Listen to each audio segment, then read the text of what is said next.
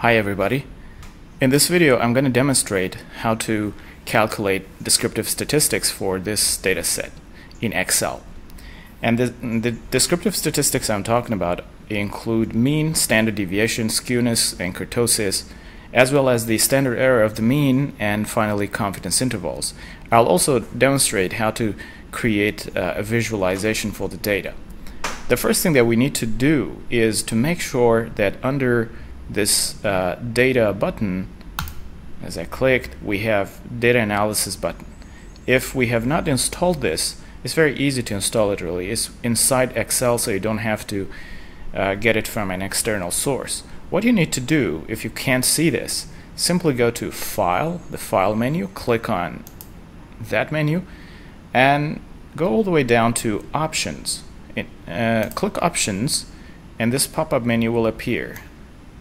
Excel options. So you have quite a few. Click on a few options. Click on add-ins, and this window will appear.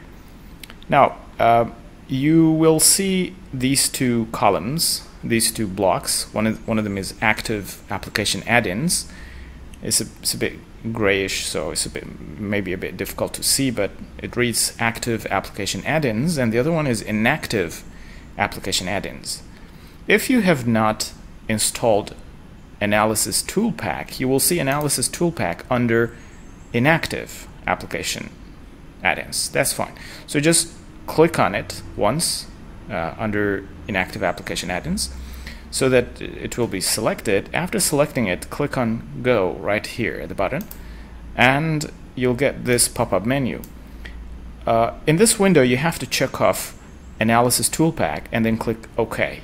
After you click OK, everything will be ready. So I'm not going to click OK since I've already done that and I've installed my data analysis. So I'm going to cancel it, but please do not forget to click OK.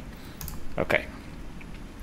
So now the first thing I would like to show is how to insert a chart to represent and visualize data. The data that I have is really fictitious and includes 32 records. Okay, so it's number 33, but we don't count in the data itself. Alright, so what I would like to do first is to click on this, to first choose my data. I have to highlight everything, and then click on this button here. The chart I'm going to use is a statistic chart. So I click on this, and I'll get a histogram for it, and I move the histogram to the right side a little bit here. So I have all sorts of formats to choose from here. So actually I like this format, so I can click on this and the chart will be chosen for me. The other thing I would like to add is to add some further elements to it. I go to Add Chart Elements and go all the way down to data labels, because I want to see the frequency of the data. And here outside end is the option that I want to choose. I click on it, and you'll see that within this range between 1 to 2.5 I've got 6 people or 6 pieces of data. Within 2.5 to 4 I've got 16, within 4 to 5.5 I've got 9, and the rest is just 1. So this is how the data has been distributed across these three categories.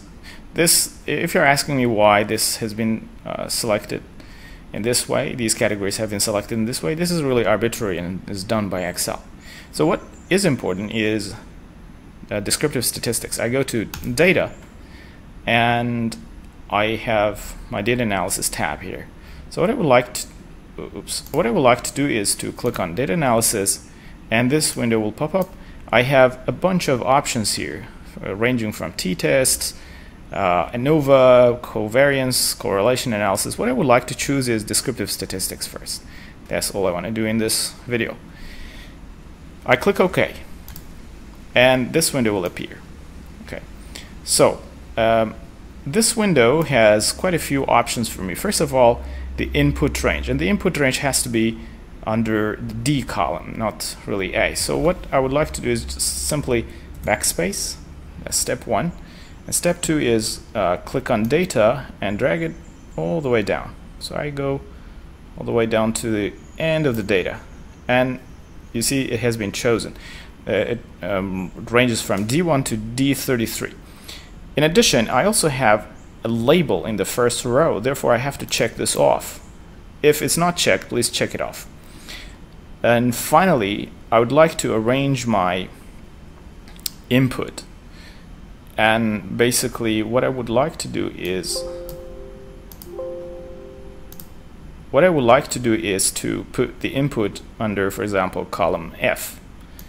You will see that it will appear in 2 columns. So the first cell, which I have chosen, will be selected for me.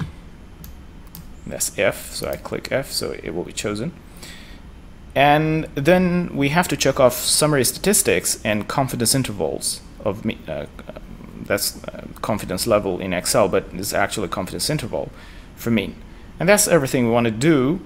The confidence interval will be at 95%, and I'm going to click OK. I will interpret what confidence interval means in this scenario. So let's click OK, and there we go. Yeah, we have 2 columns. We have quite a few statistics.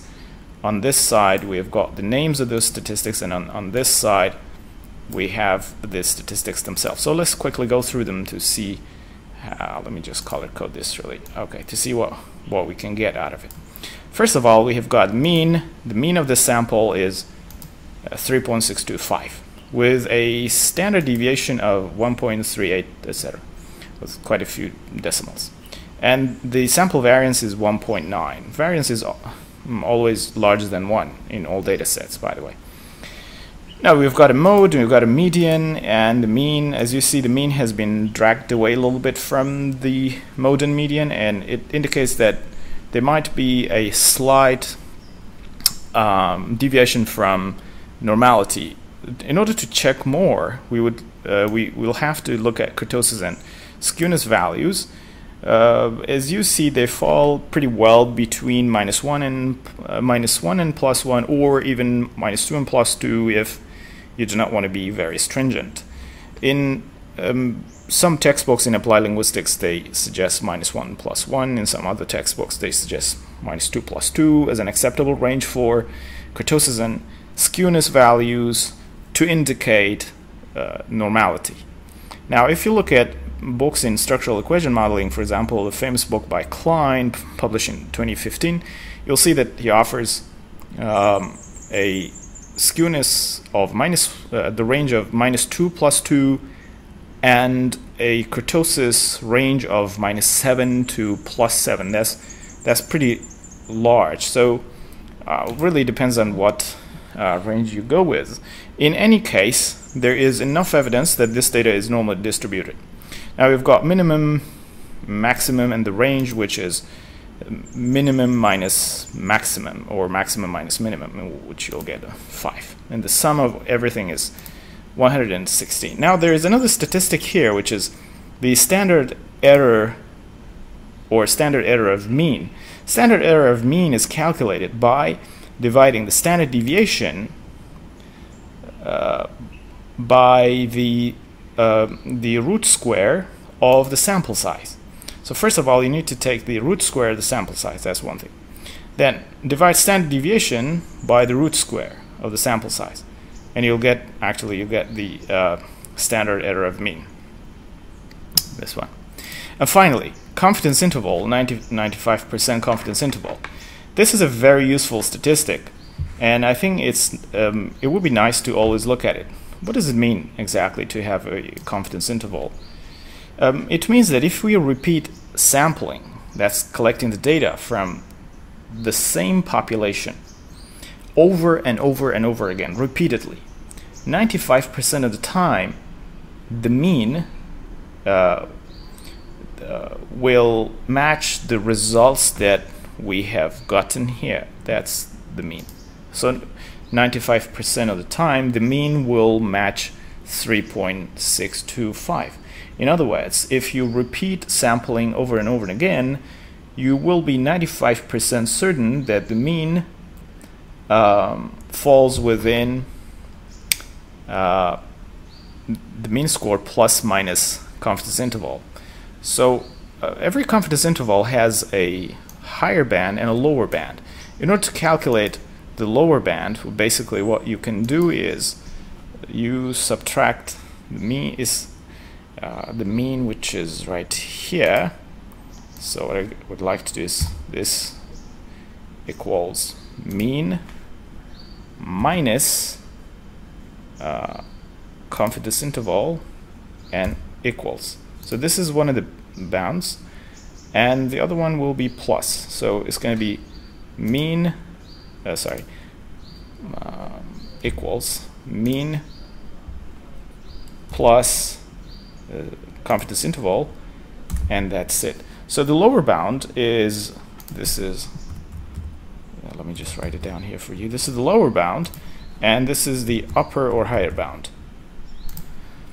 So if we, in other words, if we repeat the sampling or data collection over and over and again, with 95% of confidence, we can say that the mean that we will obtain from this the population will fall between 3.12 and with more decimals and 4.12 and more decimals, and it will be therefore close to the mean that we have gotten here.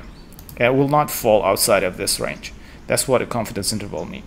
Actually, this is good news because the data is normally distributed and the confidence interval here is rather small, if you will. It depends on how you interpret small. It's not too large, and it's not, in my opinion, it's not very off. So it's pretty fine to me. Okay, this is how you will do descriptive statistics, including skewness, kurtosis, and the rest of the statistics that I went through using Excel. I hope you found it useful. Thank you very much, and have a good day.